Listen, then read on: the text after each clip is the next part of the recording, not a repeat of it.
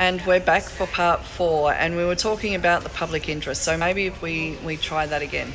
So public interest, it is in the public's interest to understand that 90% of RTOs are actually doing the right thing. Everyone, you know, to try and be 100% compliant all of the time is a really hard task, and to work with other RTOs and see how they endure. It's mind-boggling how anyone can actually get through the day sometimes. So the public needs to understand that we are businesses that have employees that have to talk to their employees and say, well, I'm sorry, but you know, we've got to close the doors, or I can't keep you on. You know, I had to, I couldn't keep my trainers on and my administration people on when I was going through the AAT process. So, you know, that wasn't a nice thing to go through that. And I've seen many other RTOs that have had to, you know, close the doors because of processes that, you know, in some instance was because they didn't do their NCVER the data reporting, and that's because they had 0 students. So, you know, and they were nearly shut down. However, that process has just changed in the last 3 weeks, apparently. So, you know, the public needs to understand that a lot of RTOs are being closed down for minor administration processes. All of mine was about how you format or how they would like to see it on a bit of paper. I never changed my process of how my training programs worked. Throughout the whole program, it was always the same. It was just in a different format. And in the end, at the AAT, when it came to the crunch, they just said, okay, because too much stuff came up that was detrimental to ASQA, and if I took it further, and sometimes I wish I had have. And it's not too late. I know, but it was damning evidence, absolutely damning evidence, and not at a low scale. We're not just talking auditors. So I think the public needs to actually understand that if you sign that petition, and if we can get an inquiry to happen into ASQA's practices and have an open and honest discussion about that, then we may actually be able to come over that hurdle of where we're at in our sector and start to actually do what we do best and actually train and assess people. Absolutely. And save some of those skills that are going to die out because our specialists are walking away because they've been intimidated, or they just can't fight the fight anymore because it costs too much money, and they're being prevented access to merits review. They've been unlawfully cancelled or wrongfully cancelled, whole range of things. I guess, though, in terms of the public interest, one of the important things is that people realise, the Australian public has a right to know that there are stories that are so much more than what they're hearing in the media and what the politicians and the ministers are making them believe. What we see is media manipulating the view and publishing all these stories that we're not saying are untrue.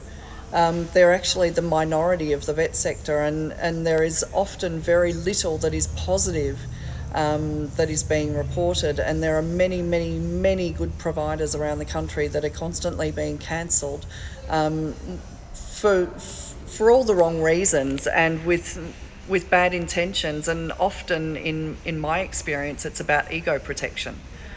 I'm not sure, and I'm not asking you to comment, Joanne, but that has definitely been my experience. Yeah, look, in my experience through my AAT hearing, few egos got bruised, and I think that may have harmed me. However, sometimes people need to hear that, well, you're not qualified. The VET Regulator Act says that you need to have certain qualifications to come and audit me. And the Australian public deserve to know that all of these providers that are being closed down do not have the qualifications and experience. And I'm not saying that that's the case for all auditors, don't get me wrong, because I don't know that. But certainly there are a large majority of auditors who do not meet the requirements under the Standards for VET Regulators 2015. So there's some food for thought there.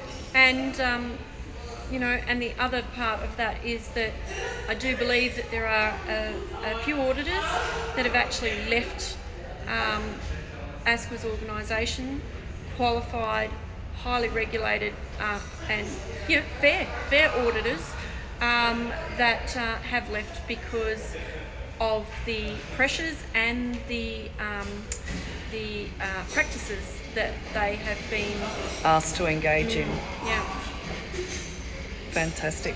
What's the next thing? I think the next thing is final thoughts, and you had some final thoughts on the Chief Commissioner, and there was something else on that list as well. So, it's great that we've seen that the Chief Commissioner's moved on. However, it's quite easy to get rid of a Chief Commissioner. They were put in by politicians. Politicians can take them away. Bit like ripping off a Band-Aid. Yeah. So,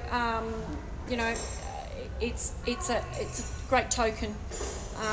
However, we need to actually get down to look at who it is that is forcing these administration procedures to be carried out in an unethical and illegal way, and make these people accountable. They are not only harming us as RTOs, they are harming the actual VET sector, and they are and the opportunity for future generations to get a valuable skill. Yeah, from someone that's been through this sector and lived in this sector all my life, basically. It's damning when you see that happen and you start to think, well, what's going to happen to our sector? Our sector, we are the VET sector, and when we've got public servants that are telling us that you don't know what you're doing or you're wrong in your job role, that's a bit of an issue. Yeah. And there was one more thing under final thoughts that we had listed there. What was that? Hang on. Back in. Oh, the petition is a scam.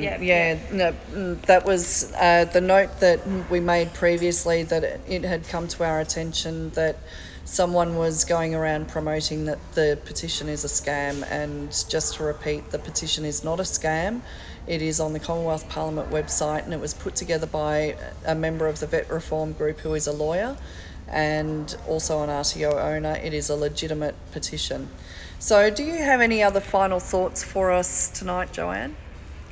So my final thoughts are, as a RTO owner, we all need to stand up and be heard, and not cower and not worry about if our name's going to be put there or not, because as a united front, we are, you're only as strong as your weakest link.